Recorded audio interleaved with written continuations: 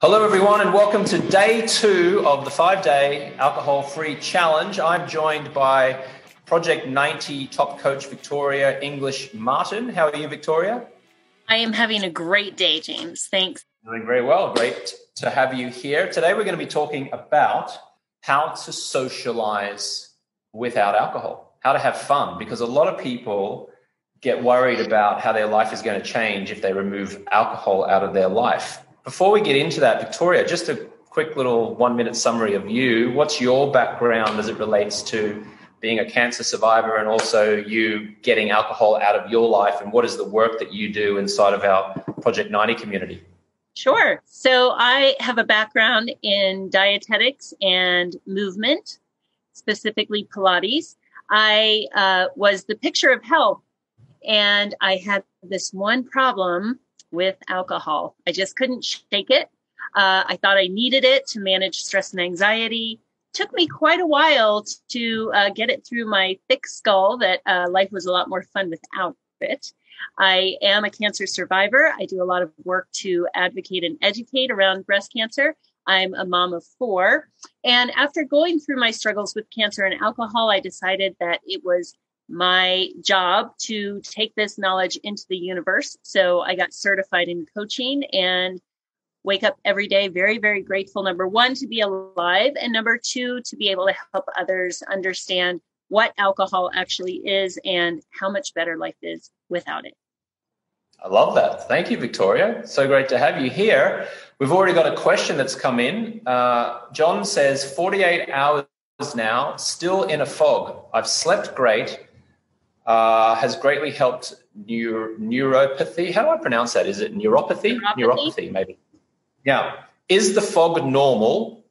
I was a heavy beer drinker. Do you want to answer that one, Victoria? The question seems to be 48 hours now without alcohol, but still feels like he's in a fog, is sleeping better, but generally feels like he's in a fog. What do you think about that? Absolutely. That is completely normal. As we ingest alcohol, our body recognizes it for what it is. It is a toxin. It is one of the most inflammatory substances that we can put into our bodies. So when we ingest it, not only just a little bit will have that inflammatory effect, but when we ingest more than what is considered casual amounts, it is going to have those effects on our body. When we take it away, our brain and body is going to say, where's my stuff? And as we return to homeostasis, which is a beautiful gift that each body possesses to return to its normal balance, it is completely normal to feel a little foggy, a little out of it. However, the good news is you don't ever have to go back to that day 1 ever again. It's going to get better. So perhaps make a little note to yourself about how you feel today and check that note in 3 or 4 days. I promise you, you are going to feel better. And it just continues to get that way as our body purges itself of this toxin and returns to doing what it knows how to do. So have some trust in your body, have a little faith, and it will get easier. Thank you, Coach Victoria. I see Helen has her hand up. Helen, if you want to just ask your question there in the Q&A, you can type it in as a Q&A box there. Just type out your question and we would love to answer that for you. I'm just going to share my screen again and I'm just going to show you guys what we covered yesterday. Yesterday, we went over stop trying to quit alcohol. Instead of saying to yourself, don't drink, I shouldn't drink, I have to quit, I'm quitting. Instead, say what you will do, which is I easily only drink water, ice, and a piece of lime tonight. We did the pink elephant technique. If you don't know what I'm referring to, go into the Facebook group and watch the little video there that I pre-recorded about the pink elephant technique. We also talked about designing your environment, manipulating your environment, removing the visual cues of alcohol in your home and replacing them with visual cues of health and vitality. We talked about removing the visual cues of wine glasses and liquor cabinets and replacing it with a bouquet of flowers and some mason jars. Who bought a bouquet of flowers for themselves?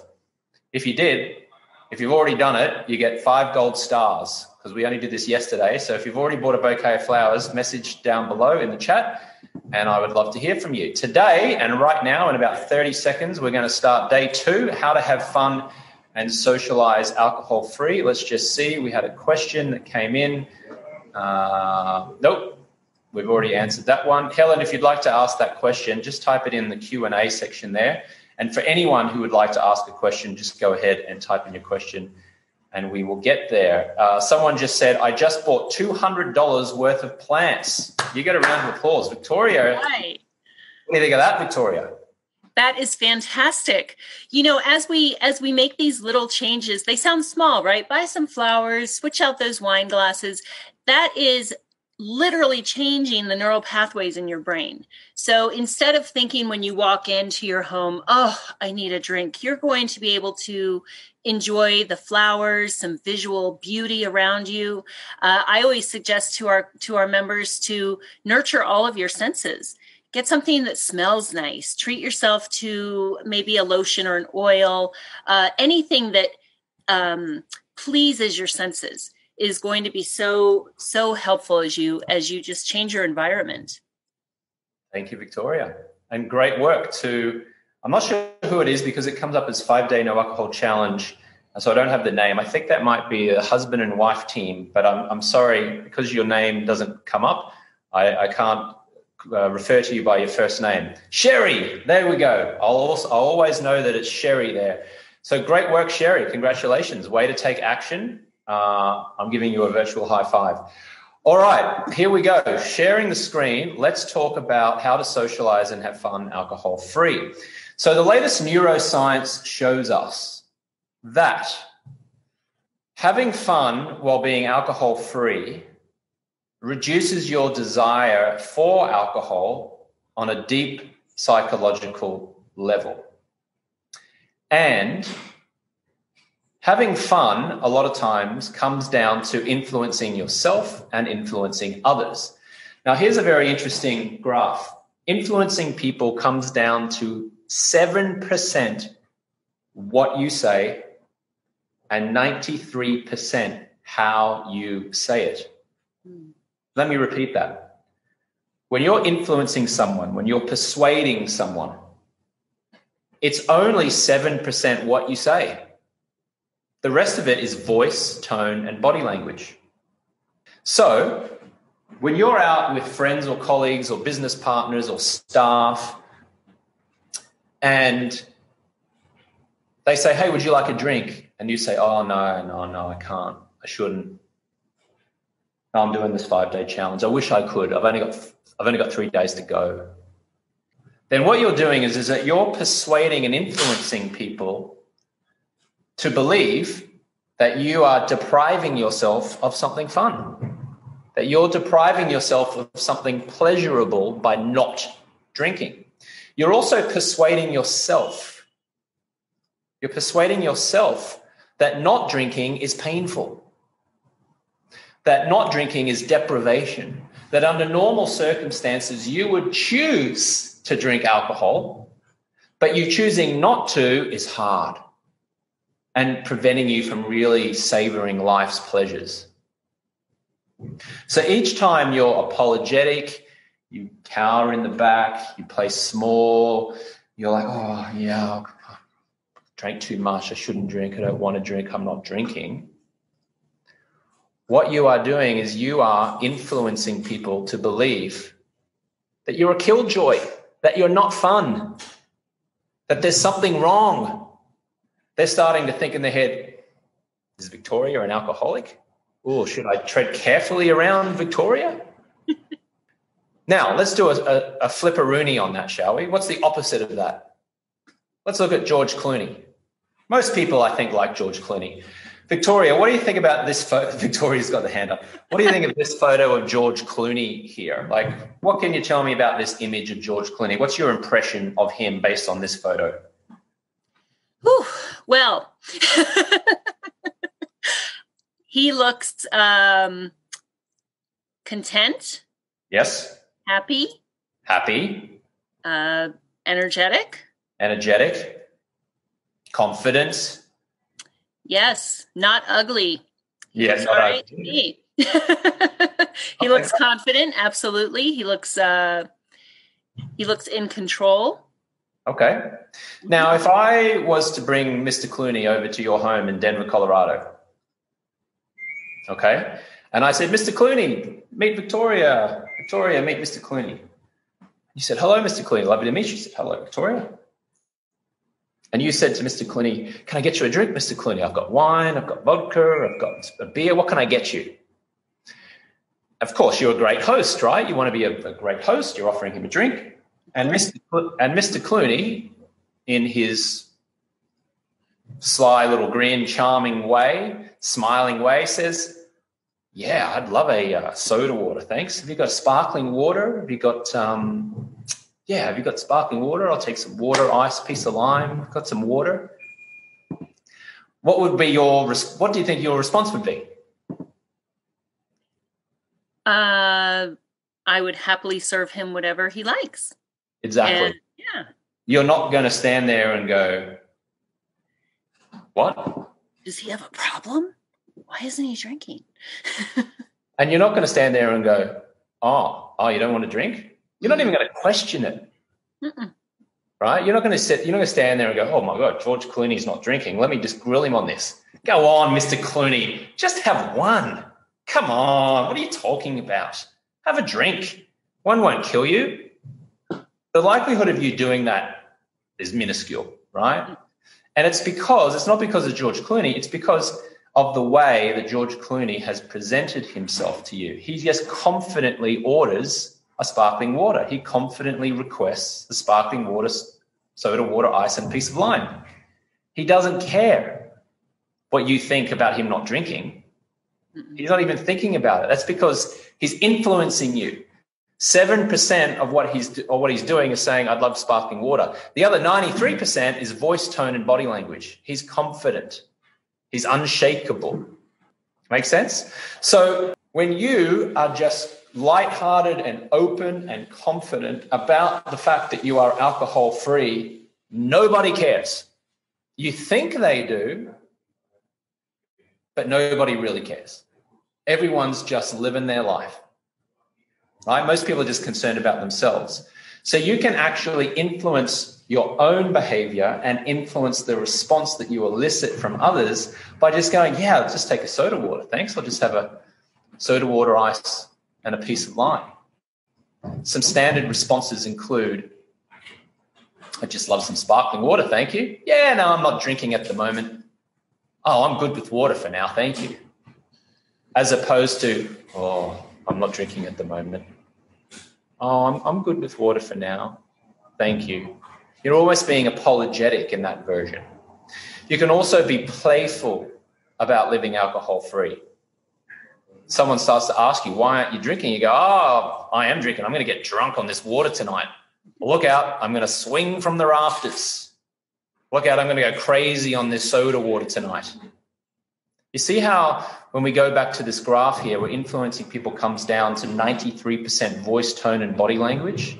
Imagine if you very playfully just said, yeah, I'm going to get drunk on this water tonight. Oh, I'm going to swing from the rafters. I will go toe to toe with you.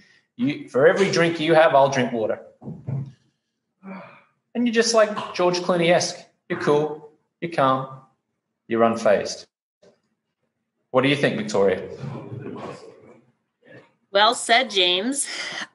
I think that a lot of this buzz around alcohol and thinking that we need it to socialize comes from the conditioning that we receive. And as you go through our program, you start to see how inundated our society is with alcohol. It's associated with everything. If you're watching football, you have a beer. If you're at a wedding, you have champagne.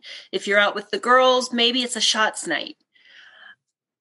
A lot of it is just conditioning. And when you break it down and you look at it again for what it is, and we look at what it does in those first, say, 30 minutes, yes, it can help us loosen up. It can help us feel a little more comfortable if we're going into a situation. However, in my experience, and I'm sure James can attest to this, an hour or so into that party, when you're drinking your sparkling water and you see what's going on around you as the drinks are flowing, everyone's not having quite as much fun. as it looked like at the beginning of the party. You see people start to get a little bit sloppy, a little bit loud, repeating themselves. Maybe some little arguments break out between couples or friends. So I do understand that initial thing. It takes some practice, and that's what we're here to help you with, is going into the situations and getting comfortable with saying those things. Like, I'm good with soda water tonight, thanks. But it does get easier. And at the end of the day, you find that you have so much more fun without it collectively. Again, yes, it can be a little awkward and it takes some practice. But in the long run, you get to go home remembering everything. No regrets, no silly comments, nothing like that. You are in control of yourself instead of alcohol calling the shots. So again, it does take a little bit of getting used to, but boy, is it worth it. And for those introverts out there, inside of Project 90, we actually give you scripts where you can just practice them in the mirror before you go out to any engagement. And all you have to do is when someone asks you, you just literally regurgitate the script. That's it. We've got a question here from Emma who asks, how do I convince others I don't have to be an alcoholic to say I'd rather not drink anymore? Well, you convince them by your way of being, Emma, like the George Clooney-esque thing. So if you're being very defensive when someone asks you that, then you're convincing them through a logical argument. But we already know that there's no convincing through a logical argument, or at least it's only 7%, which is why we're talking about the importance of just being light and open, where you don't actually have to convince anyone. They'll already be convinced by the fact that you've got a smile on your face and that you're grinning and that you're drinking soda water, and you just very easily and effortlessly talk about the fact that you're alcohol-free. It's like all you got to say is like, yeah, I don't drink. I stopped drinking. I was drinking a bit too much for a while, and I realized it was holding me back in my wealth and my love and relationships, and then I stopped. And I thought, oh, this is actually pretty good. I like this. So I thought, well, I'll just keep doing it. And, yeah, I haven't drunk in months now. It's been really interesting. And you see how that's a really easy, light explanation as opposed to, oh, my life was falling apart. I think I was an alcoholic. I got arrested in a DUI. I was addicted. I was coming home. I was blah, blah. I wish I could have a drink, but I'm doing this 90-day program and I'm on day 72 and I hope I can get to 90. See how the energy there is very dark and heavy. It's like you're white knuckling your way through being alcohol free. Mm-hmm. So Emma, you really don't have to convince anyone through a logical argument. You just convince them by just, I prefer not to drink. I drank for a while. It was okay, but I just made a lifestyle choice. I often find that using the words, the phrase lifestyle choice can often, people accept that. They go, oh, okay, cool, made a lifestyle choice, as opposed to I was an alcoholic. I had a real problem and I had to stop. And I've been 3 months sober. And I can tell you this, in our Project 90 experience, we do not use the word sober. Sober is not used because sober to us implies that you naturally have a problem with drinking, and that being sober means you're saying no to something because you know if you do it, then it's going to really hurt and mess everything up. We use the phrase alcohol-free. And the name of my business is Alcohol-Free Lifestyle, because it's a lifestyle. Mm-hmm. Okay, so it's not like, oh, I'm 27 days sober. People say, no, I'm 27 days alcohol-free. I'm 27 days alcohol-free into this amazing alcohol-free lifestyle. We're not saying no to alcohol. We're saying yes to the alcohol-free lifestyle. I hope that helped, Emma. James asked the question, if I have a night out with some of my friends and I tell them I'm not drinking because this will be unusual to them, it's likely they will make it their mission to try to make me drink so everyone can feel comfortable. Great question. Thank you. So here's the thing. First of all, I can relate to that. When I first stopped drinking back in 2010, I was in the Lower East Side of Manhattan in New York, and I was out with my friend Zach and his brother Nick. And we were out at a bar. I was probably 2 or 3 weeks alcohol-free at that stage. And I told them that I was 2 or 3 weeks alcohol-free and that I was going to get to 30 days. At the time, I thought I'll get to 30 days and then I'll return to drinking.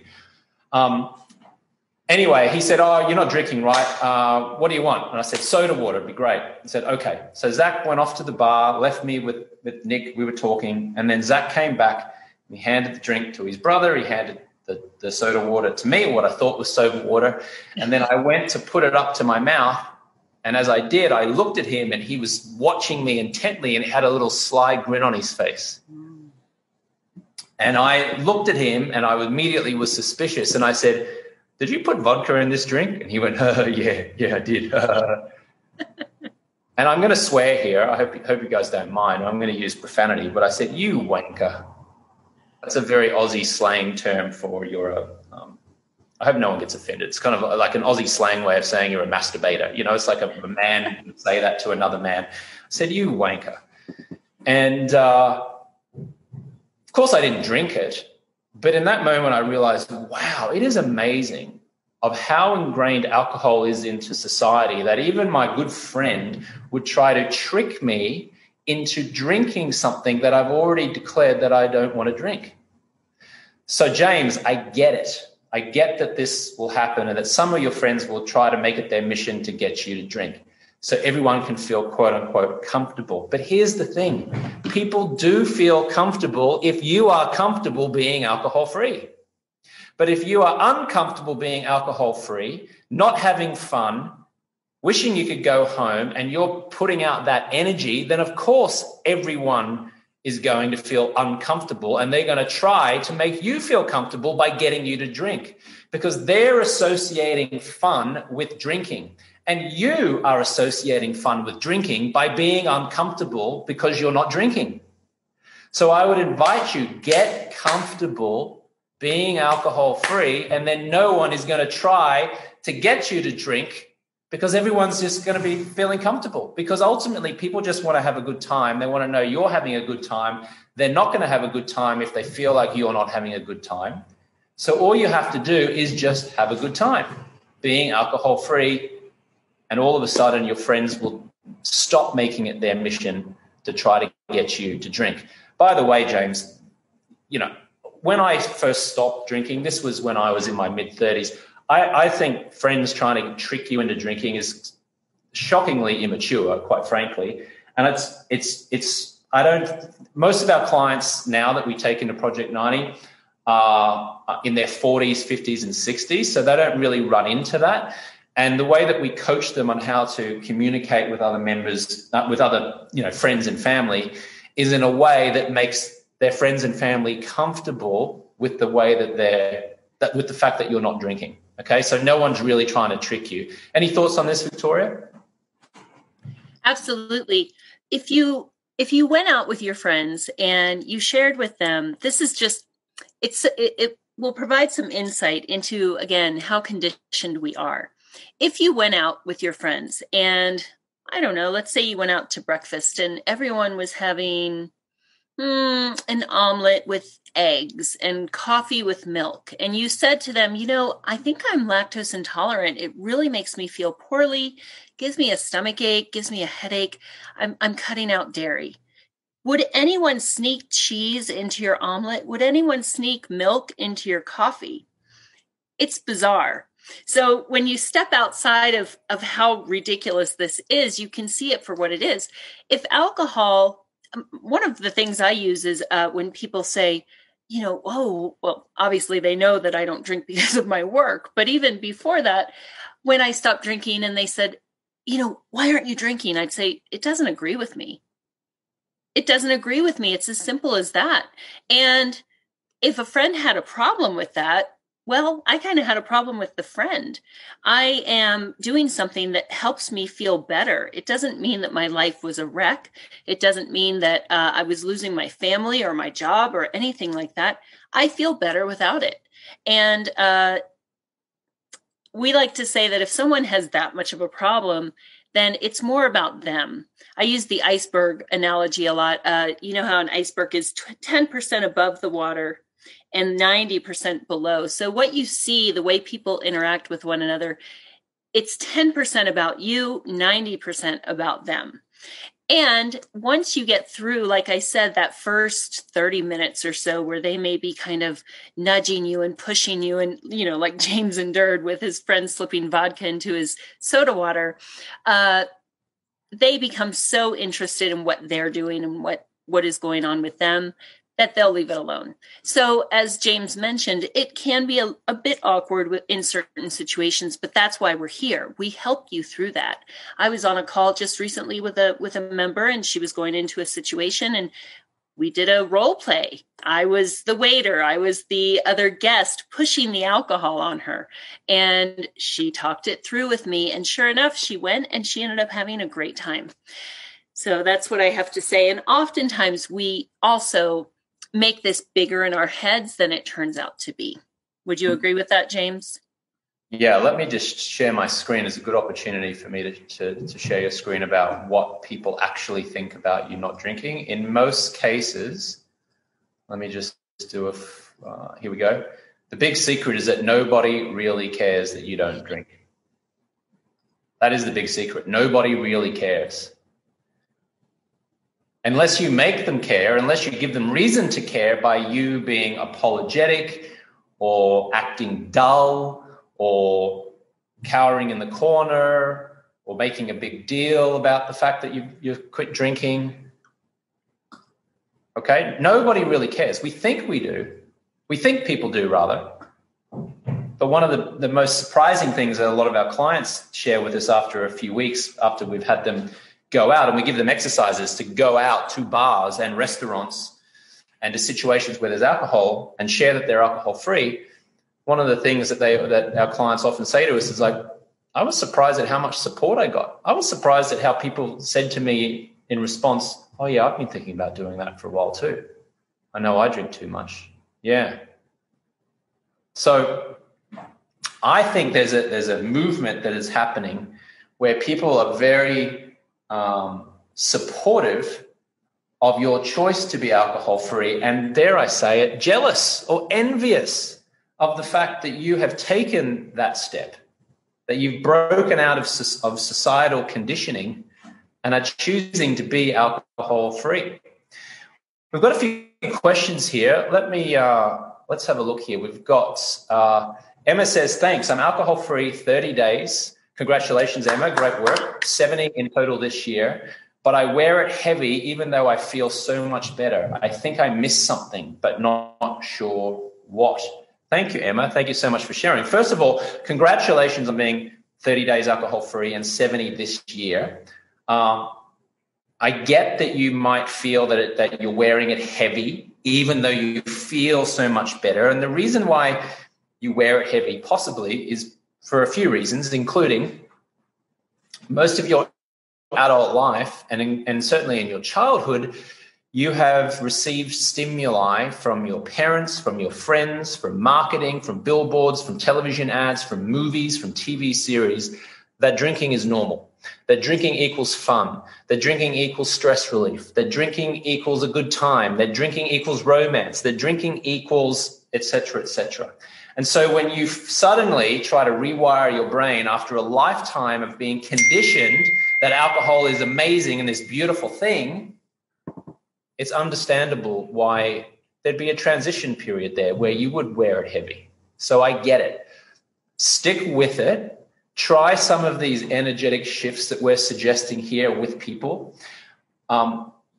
If you can be consistently alcohol-free, I promise you it will open up a whole new lifestyle for you, which includes new hobbies, new interests, new acquaintances, new adventures, new friendship groups, new business, new ways of seeing things, greater health, greater connection. And none of those things are heavy, I promise you. All of those things are energetic and amazing and fantastic. So understandable you're wearing it like that for now. Continue with the process. Try some of these things and it's about to get so much better, I promise you. Thank you, Emma. Robert asks, if you're having people over and they drink, do you have alcohol available for them? Great question, Robert. Here's how I look at it. When I lived in West Hollywood, California, I used to have a monthly business mastermind where I invited my entrepreneurial friends over into my living room. We had 12 to 15 folks, and we'd get chairs and people sit on the sofa, and I would invite them on, and I invite them over, and I always invested $200 to cater for it. So what I said to people is that this is an alcohol-free event, so bring sparkling waters or soda waters, and I'll put on the food. And so I got very healthy chicken and great salads, organic salads, and people came over and they brought Perrier and soda water and lime, and I made sure I had a couple of bags of ice, and then I had my assistant come over and she would make people drinks, alcohol-free drinks. And so I ahead of time conveyed that it was an alcohol-free mastermind. On other occasions, I used to host a poker night. I had a poker table and my friends would come over, and I didn't say it was alcohol-free. I just said, bring whatever you wanted.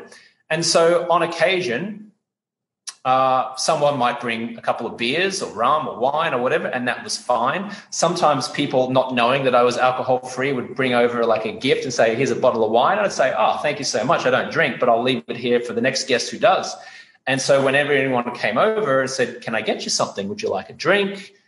And if they said wine, I said, great, I got wine. And I'd pour them wine because it's fine. I want to be a good host. I appreciate that not everyone chooses to live the alcohol-free lifestyle, and that's okay. I'm not frowning upon people because they drink. Quite the contrary, everyone can live their own life. So, Robert, for me, when I invite people over, I'll do one or two things. One, I'll say alcohol-free party, come on over. Or two, I won't even mention it, just say bring your own drinks, and I'll have alcoholic drinks naturally in the house anyway because people gift that to me all the time, and I'll offer them that. Okay, I hope that helps. Let's move on. We've got someone says, it's like when you quit smoking and you say, no thanks, I don't smoke. They don't beg you to have a smoke with them. Yeah. But alcohol, it's like the only drug on earth where you have to justify not consuming it. Crazy. It's the only drug on earth where you have to give a 2-page presentation as to why you're not going to consume this thing. Yet it causes more deaths, more health concerns, more marriage breakups, more relationship issues than any other drug on the planet. People have been saying for years there's this opioid problem in America, and of course there is. All right, there is an opioid problem. But the amount of media coverage the opioid problem gets in America compared with the alcohol problem is disgraceful in my view. Because the number of people who die, the number of people who have health issues their entire life. Someone's trying to call me here. Excuse me. I'm very popular, obviously. The more people have health concerns and relationship issues and a lack of productivity, and a lack of confidence and a lack of self-esteem than any other drug. And yet if you read the media or digested the media, you would know that it's all the opioid problem. It's all these other issues. What are your feelings on this, Victoria? Absolutely. I could go on for days about this. Alcohol is, number one, it's a class 1 carcinogen. It is tied to multiple cancers. It's, this is just another example of how we are marketed to from a very young age. We're modeled this by other people that we grow up around. And this is definitely a growing trend as awareness grows about this epidemic of alcohol abuse in our country. I think, and that's part of why I do what I do, we are trailblazers. We are the people who are changing the narrative around this, just like nicotine, cigarettes used to be, you could smoke anywhere. You could smoke in an airplane. You could smoke in a lounge. You could smoke in a hospital. I think that eventually, as awareness grows, we are going to be the ones who got on this train early on. And things are going to change. It's going to become a lot more normalized to not drink, just like it's normalized to do anything else that is good for your health. The reason alcohol is so normalized is because of the money behind it, because of the marketing. Think about when you go into a restaurant. I remember when I stopped drinking, I had to double check my restaurant check to make sure they had actually charged me for everything. because I wasn't drinking. I was saving so much money. So waiters are pushing alcohol. Restaurants are pushing alcohol. Think about your shelves in a grocery store. How much of it is dedicated to alcohol? So again, this is just a growing trend. We're on the right track. Yeah. Thank you, Victoria. Mm-hmm. We have another question here. Was watching TV last night, and in 2 hours, I saw more than 8 ads for beer and wine. What do you think, Victoria? You know, it's interesting. I have 4 children. 3 are in their 20s. And I have, my youngest is 13. And of course, she knows about my journey and what I do for a living now. And her eyes are opened, and we watch our shows together. And she is aware of every time in a show, every time someone's having a tough day, they pour a glass of wine, they pour a drink, the guys go out for shots. If they're celebrating, they need a drink. If they're at any sort of event, they need a drink. She is aware of it. And I know that she will grow up being aware of that and saying, wow, this is being normalized, but look what happens to people.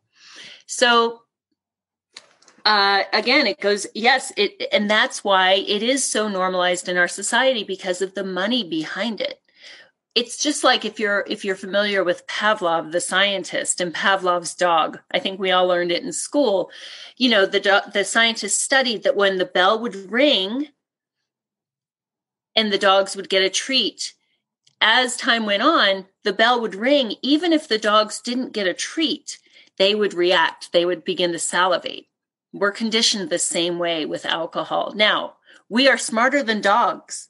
We have the ability to see this, make the connection, and make a different choice. Because again, when you look at alcohol for what it is, we like to call it attractively packaged poison. And it's not because we're being evangelical about it. Like James said, I don't care if people drink. That's their personal choice. I don't care if people smoke a cigarette. That's their personal choice. But when you see it for what it is, a toxin, a carcinogen, an inflammatory substance, an addictive substance, you can, as humans, smarter than Pavlov's dog, we can make informed choices. And that's what we're here to do. Simply present the information, and you can make an informed choice rather than being conditioned by society, by marketers who are profiting from it, and choose how you want to live your life. Thank you, Victoria. Yeah, I want to show you a couple of people that have been clients and gone through our process here. In particular, I want to show you, this is John Keltner, and he doesn't mind me using his name. He's now more than 2 years alcohol-free. And John used to go to his local pub in Northern California, and he would drink vodka cranberry. And he would do that 4 nights a week. And the local pub or bar was down the road, a walking distance from where he lived. And so he became very friendly, and everyone knew him, kind of like that TV show from the 80s, Cheers, where everybody knows your name. And he went through Project 90, got our coaching, went through the process, and then he continued to go to the bar and the pub, to his local bar and pub, but just ordered soda water and cranberry juice, to the point where the waiter started calling him the soda cran man. And now everybody in his local community calls him the soda cran man, and he loves it. And they love it. And so when he goes to the bar, he still gets to socialize with his friends, but they call him the soda cran man, and he's loving life. Let me just play a little video here. Let's see if I can. I am 1 year alcohol-free, 365 days. Had to get. Well, you know what? I had it on Speedy Slightly Gonzalez. Glasses because of all of the loss of puffiness in my cheeks. Lost some weight. I am 1 year alcohol-free, 365 days. Had to get slightly smaller glasses because of all of the loss of puffiness in my cheeks. Lost some weight. I'm wavering around the 20-pound mark, and everybody compliments me on that. Oh, well, you look like you've lost weight, and some of them kid me about being skinny. I would basically look forward to the end of the day when I would head over to my local pub. As far as what was I drinking, Coors Light, whiskey. Didn't sleep well. Wasn't very clear-headed.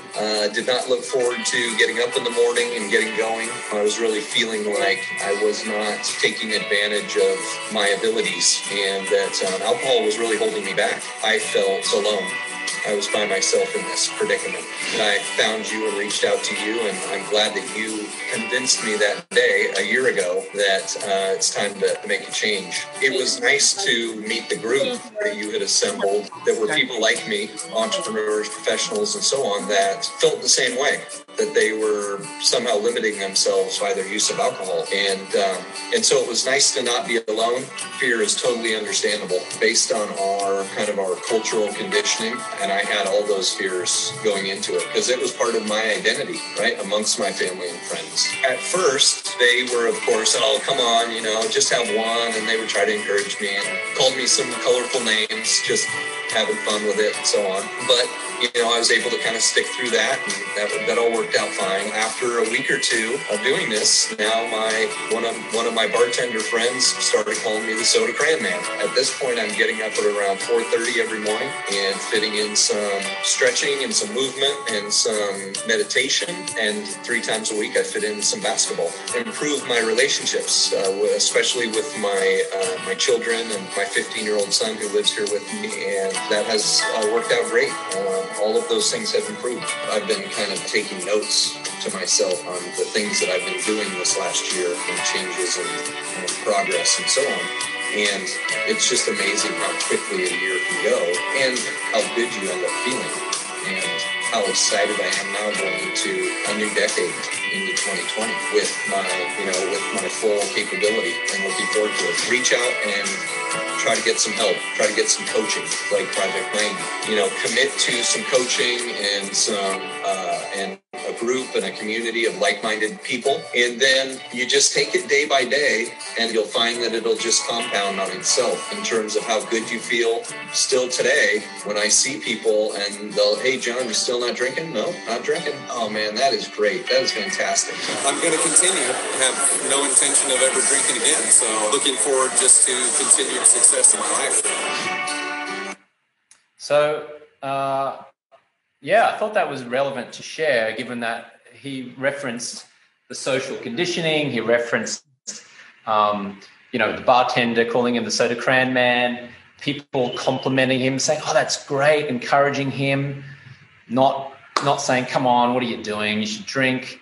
Greater connection with his 15-year-old son. And by the way, we recorded that more than a year ago now. So you probably heard him saying, oh, yeah, I'm 1 year alcohol-free today. He's actually 2.5 years alcohol-free today.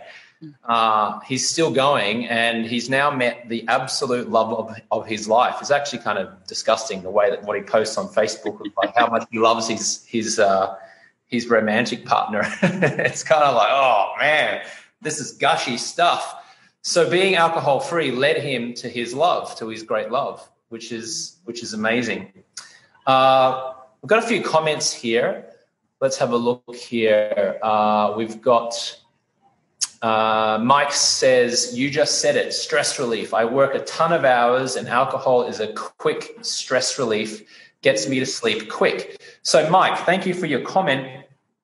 It is true that alcohol will help you to fall asleep. However, the quality of your sleep will be severely compromised. A quick stress relief. It is a temporary and illusionary relief of stress. Let me say that again. Drinking to relieve stress is temporary and illusionary. When you say it gets you to sleep quick, it may.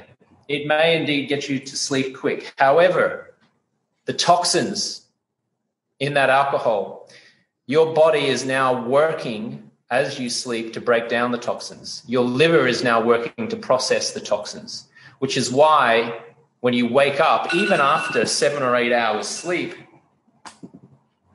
after a drink or two, you still feel tired and lethargic because your body hasn't been in that deep restorative phase of sleep during the night. So anyone here who's watching or listening, if you have a glass of wine at the end of the night to relax and help you to fall asleep, all you're doing is just creating an environment for lethargy and regret the following day.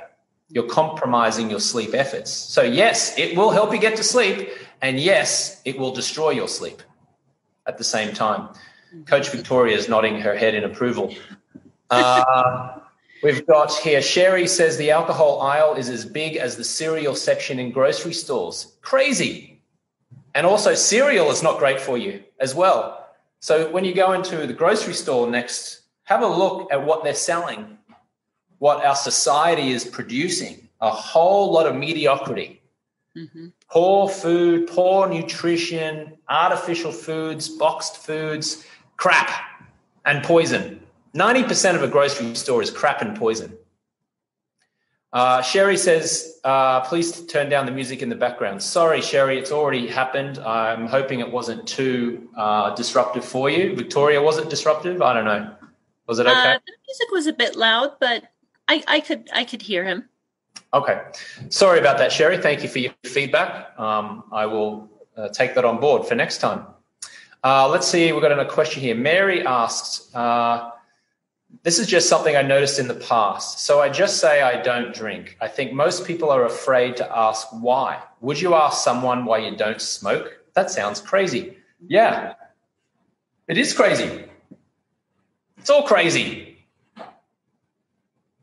I'm so glad that your eyes are opening, Mary, or that your eyes have opened. We live in this society where it's just normalized, this drinking of attractively packaged poison. It's like when a waiter or waitress offers you a drink or your friend offers you a drink, they say, hey, can I get you a drink? And they got this big smile on their face. They're essentially saying, hey, can I give you some crappy sleep tonight and make you feel a ton of regret in the morning? Hey, can I cost your business hundreds of thousands of dollars this year because you're operating at a 5 out of 10 instead of a 9 out of 10? Hey, would you like to look less attractive? Can I get you a glass of less attractiveness? Because the toxins from this attractively packaged poison is going to help you to sleep really poorly and have bags under your eyes tomorrow morning, and you're going to have to buy expensive moisturizers to hide the wrinkles and dry skin that you have. Hi, welcome, sir. Welcome, man. May I get you a glass of attractively packaged poison? Would you like regret, shame, 20 extra pounds, $100,000 left on the table in your business? Hey, would you like a failed relationship? Hey, would you like to not attract your dream partner? Hey, can I get you a glass of continue not communicating with your husband or your wife? Hey, can I get you a glass of mediocrity? That's what they're inviting you to consume. And they're doing it with a big smile on your face. We talked about this yesterday, about the smiling assassins. Mary, thank you so much for your question. Thank you so much to everyone who asked a question today. Coach Victoria, thank you so much for being on the call today. We might have you come back here on another date. It was great to have you here and have your expertise. Absolutely, James. Thanks. And I could talk about this for hours. Well, we do, right, James? That's what we do. I want to thank everyone who joined. I hope you will continue to join us for the following few days and just learn more. And like I said, we are here to help you make your own informed decisions. So thank you all for being here. Yes. If you'd like to get a replay of this, it will be uploaded to our Facebook group within the hour. So you can always go into the group. I've just added that in the comments section there, the 5-day alcohol-free challenge Facebook group. So you can click on there. The replay will be there. Tomorrow, that being Thursday, we're going to have Jim Miller joining us. Jim Miller is one of our coaches, one of our enrollment coaches, who used to work with Tony Robbins, the great motivational speaker, was the head of transformation at Tony Robbins for many years, has worked with T. Harv Eker, and is just an all-around amazing guy. Had an alcoholic father. He's been alcohol-free. Also a cancer survivor, Victoria. Not sure if you knew that.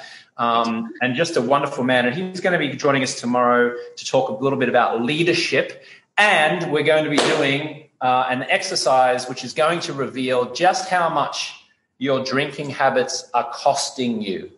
It's not just what you spend on alcohol, but it's what you don't generate because of your alcohol habits. So please do tune in tomorrow at 11 a.m. Pacific, 2 p.m. Eastern. And I also encourage you, go into the Facebook group and just write down or type what felt valuable about today's call. Just go into the Facebook group and say, wow, it was amazing to learn this, because that way You get to inspire other people. The fastest way to learn anything is to teach it. So if you can go into the Facebook group and teach what you just learned, you will not only teach other people, but you'll also embed the training into your own brain, which will increase your chances of living an alcohol-free lifestyle ongoing. Pete says, thank you both. I love this meeting. So encouraging and informative. Looking forward to tomorrow. You say that, Pete, but when you find out tomorrow how much your drinking habits are really costing you, maybe you should be looking forward to it. So if you're ready to get a pretty shocking awakening tomorrow to find out how much the drinking is costing you in your business and your professional life, come along. But be ready. Some people won't like it. A smaller waistline and a bigger wallet. I like it. Thank you so much, Victoria. Thanks, guys. Thanks, everyone. And we'll see you on day 3 of the challenge. Everyone have a great day. Thanks for listening to the Alcohol-Free Lifestyle podcast. I want to load you up with some free stuff right now. So if you want to go to jamesswanwick.com/guide, I will send you my Quit Alcohol Guide, which has helped 6-figure entrepreneurs and top professionals reduce or quit drinking. You can also text the word QUIT GUIDE to the number 44222 if you're in the US, of course. It doesn't really work anywhere outside of the US. But if you're in the US on your mobile phone and you'd like that guide, text the word QUIT GUIDE to the number 44222, or you can go to jamesswanwick.com/guide. If you'd like to schedule a free 15-minute call with one of my top coaches, just an exploratory call to see if or how we can help you, then you can go to jamesswanwick.com/schedule, or you can text the word Project 90 to the number 44222 if you're listening in the US on a mobile phone. That's jamesswanwick.com/schedule, or you can text the word Project 90, that's one word, Project 90, to the number 44222. Feel free to send me a direct message over on my Instagram account, which is @JamesSwanwick. You can also watch video episodes of this podcast and a series of other educational videos on my YouTube channel, which is James Swanwick 1, or you can direct message me on Facebook @JamesSwanwickOfficial. And finally, a request. Would you please now write a short review of the podcast inside of the Apple Podcast app on your phone or on iTunes on your desktop computer? Would you please give the show 5 stars and write a quick 1 or 2 sentence review? This will help the show get in front of even more listeners, potentially transforming someone's life. You can rate and review the show inside of your Apple Podcast app on your phone or over on iTunes on your desktop. Thank you so much, and I'll catch you next time.